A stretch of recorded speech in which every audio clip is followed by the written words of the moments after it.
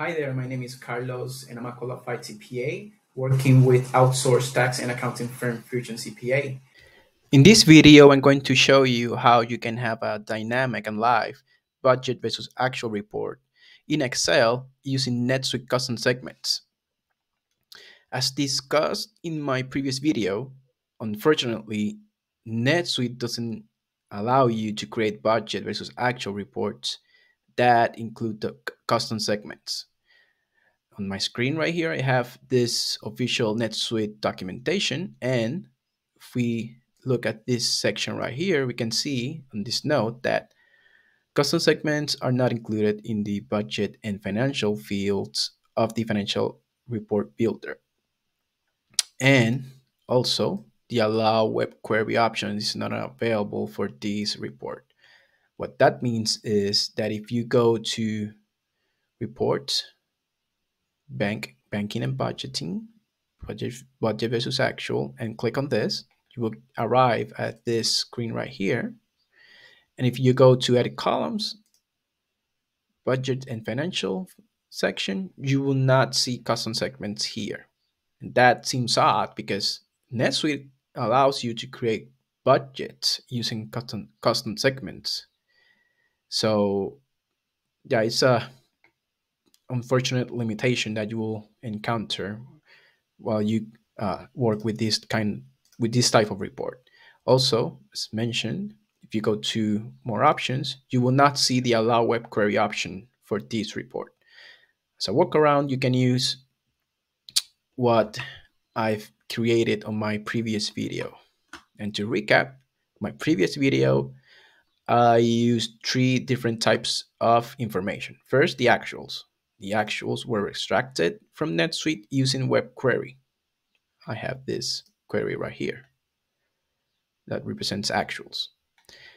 I downloaded budgets, but for your workflow, instead of downloading budgets, you can either use SuiteQL or saved searches and have those automatically included in your Excel report. You can do that using middlewares like Celico's Integrator IO or Power Automate. Same thing for dimensions. When I say dimensions, I mean chart of accounts, custom segments, department, and any other information that you want to analyze on. You can automatically have those in your Excel report via saved searches or SuiteQL. Okay, and on this video, I added a new date table that allows me to perform time intelligence analysis. Okay, this right here represents the pivot table that I created on my previous video. I added additional columns, budget delta, prior year date delta. These boxes right here that serves as simple KPIs. One for custom segment number one. This number right here represents the budget delta for this month. Right now, I'm reporting on September 30, 2023.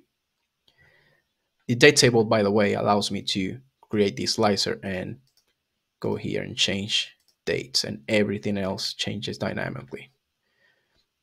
But going back to this right here represents that delta, budget delta for this month for this custom segment. Same thing for custom segment number two here, and budget delta total percentage. So in this row right here, I have the total for budget versus actual. If I do this, I get that same number here. And I'm not using formulas on this normal Excel formulas on these boxes right here. I'm using cube formulas. They live in your data model. I like to use them instead of Excel formulas because obviously with Excel formulas, there's a lot of maintenance that you have to go through in order to have them automatically updated, have them show correct numbers. With cube formulas, if you set up your data model correctly and obviously create the corresponding correct formula here, you don't have to worry about them. Same thing for DAX formulas here. When I say DAX formulas, I mean this right here. For this budget delta column, I have this budget versus delta DAX formula. Create a formatting on it to show columns instead of numbers. Red means bad, green means good. This column right here represents prior year delta. I don't have any numbers because for September prior year, I didn't have any information. But I do for October. But before we go to that, quickly touch on this right here. This is a summary, budget delta by department, console segment and department. So this 100 net positive budget delta, 600 less the 500, can be analyzed by custom segment and corresponding department. Same thing here, but using the percentage of the 5.88 percentage by the segment, department, custom segment, department. Now, if I click on this, we can see October information. We can see that prior year column was populated, and for this year we can see that we have more expenses in office supplies for custom segment number 2 under department 2, but compared to prior year we are doing good. Okay, so that type of analysis can be done in each account right here under each custom segment. Apparently we are doing very good for this month in terms of custom segment delta analysis. But if we had this report in the previous months, we will have been able to see this huge red flag right here. This pivot chart represents the performance of each custom segment by month, starting October 31st, 2022, and ending on October of 2023. And these numbers are the budget delta, difference between actuals versus budget by custom segment. For some reason, custom segment number 2 was underperforming by a lot. And ideally, management will have seen this and, will either decide to adjust the budget for custom segment number 2 because in the first place it wasn't real or realistic, or some decisions would have been made in terms of restructuring the department or cutting back on expenses, stuff like that. This is why you create these type of reports, right? To measure performance and adjust, do some decisions along the way.